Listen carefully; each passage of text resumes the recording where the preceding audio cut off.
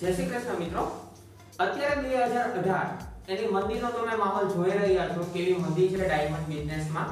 Like કે તમે market research કરતા હશો તો તમને આઈડિયા હશે અત્યારની સિચ્યુએશન કેવી છે.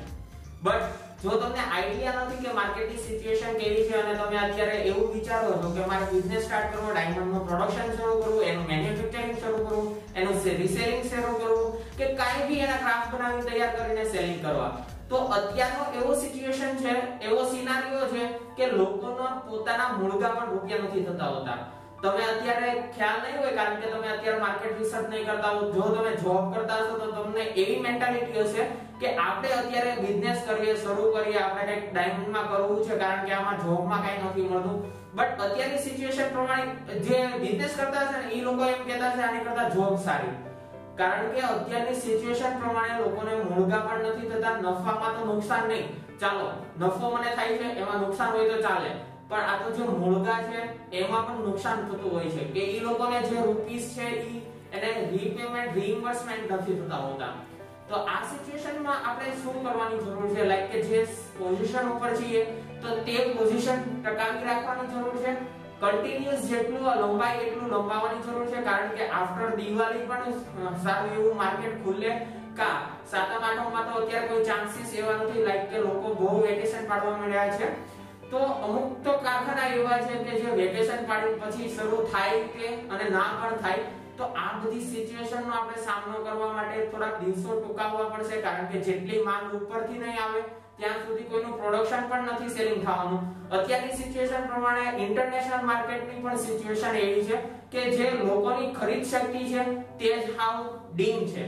તો એને લીધે તમારું મેન્યુફેક્ચરિંગ હશે એ પણ સેલિંગ નથી થવાનું. તો આ છે 2018 ની મંદીનો માહોલ. હવે 2018 ની મંદી અને 2008 ની મંદી વચ્ચે ડિફરન્સ શું છે? તો ડિફરન્સમાં તો બંને સેમ જ કહેવાય, પણ 2018 ની મંદી છે એ વધારે થોડીક વીક કહેવાય, કારણ કે અત્યારે તમે સિચ્યુએશન પ્રમાણે લોકોને જે ઉઠી જાય છે, અમુક લોકો જે ખોટું કરીને વયા જાય છે, અમુક લોકો નાદારી જાહેર કરે છે, તો એ લોકોની સંખ્યા દિવસે ને દિવસે વધતી જાય છે. તમે માર્કેટમાં જોતા હશો તો દિવસે દિવસે 2 થી 3 જણાની એવી તમને સમાચાર મળતા હશે કે આ ભાઈ વયા ગયા, આ ભાઈ એટલાનું કરીને વયા ગયા, આ ભાઈ દલાલ હશે તો દલાલ, બ્રોકર હશે તો બ્રોકર, બધા જ વયા જાય છે. તો આની ઉપર વિશ્વાસ કોની ઉપર કરવો?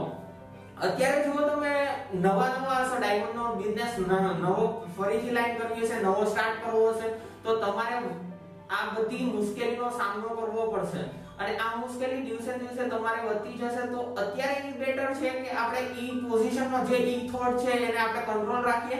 ત્યાર પછી જે સિચ્યુએશનમાં આપણે નીકળીએ છીએ ઈ સિચ્યુએશન કન્ટિન્યુઅસ ટકાવી રાખીને આપણે આગળ વધીએ.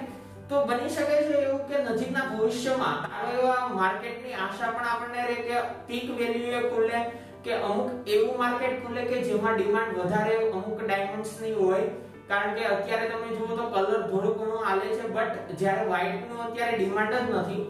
તો આ બધી સિચ્યુએશનને જોતા અત્યારે કોઈ બી સ્ટાર્ટઅપ ન્યુ ના કરાય. અને એઝ પર માય ઓપિનિયન કે અત્યારે જે ડાયમંડની સિચ્યુએશન છે એ આપણે કન્ટિન્યુઅસ વોચ રાખવી પડે, કારણ કે ક્યારે કયું માર્કેટ આવશે તે કોઈને નક્કી નથી. અત્યારે જો તમારો સ્ટોક વધી જતો હોય તો અત્યારની પોઝિશન પ્રમાણે ઈ સેલિંગ જે આવે, મુળગા આવે તો મુળગા પણ સેલિંગ કરવું જરૂરી છે, કારણ કે આપણી જો સાયકલ કન્ટિન્યુઅસ રહેશે તો આપણે માર્કેટમાં કન્ટિન્યુઅસ ટકી રહેશું. નહીતર આ સાયકલમાંથી જો આપણે પંચર પડી ગયું કે બહાર ફેંકાઈ ગયા તો તમે આ સાયકલમાં પાછું રિટર્ન ચડવું બહુ મુશ્કેલ છે. અને જો આમાં કન્ટિન્યુઅસ રહ્યા તો નજીકના ભવિષ્યમાં એવું બની શકે છે, કારણ કે ફ્યુચર ઇઝ નોટ પ્રેડિક્ટેબલ, આપણને પણ ખ્યાલ છે. તો નજીકના ભવિષ્યમાં આપણે સારા એવા માર્કેટની આશા પણ રહે, પણ અત્યારે તો મંદીનો કન્ટિન્યુઅસ માહોલ છે. કોઈ બી તમે જોવો તો કોઈને ખરીદી નથી કરવી, કોઈને સેલિંગ નથી કરવું, કારણ કે કોઈને વિશ્વાસ જ નથી અત્યારે. તો આ અત્યારની સિચ્યુએશન કન્ટિન્યુઅસ સિચ્યુએશન છે. આ સિચ્યુએશનને આપણે કન્ટિન્યુઅસ વોચ રાખશું તો તે ડેફિનેટલી આપણે સારો એવો બિઝનેસ પણ આગળ કરી શકશું.